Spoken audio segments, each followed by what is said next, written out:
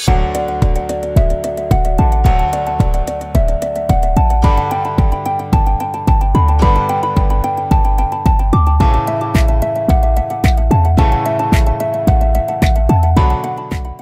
I am Dr. Suman M B, Musculoskeletal Oncosurgeon at Narayana Health, Kolkata. So today I am going to talk about musculoskeletal oncology. So musculoskeletal oncology is a niche specialty which deals with bone tumors which arises from the bone, and bone tumors which comes from soft tissue in the sense skin, muscle, nerves and blood vessels. So tumors coming from these tissues, and tumor coming from lungs, breast and kidney, all these viscera which spread to the bone, what we call as metastatic disease. So we deal with these three entities.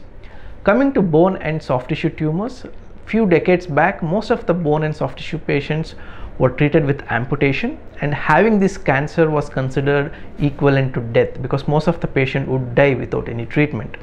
Today, with advanced medicine and treatment like chemotherapy, radiation and newer imaging techniques and trained surgeons, we are able to cure this cancer completely in 70 to 80% of patients, and we are able to save the limb in more than 90% of the patients.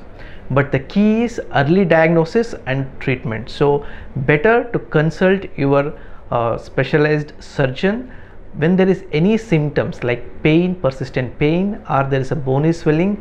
Consult your specialist surgeon and get it evaluated and get the treatment done. Thank you.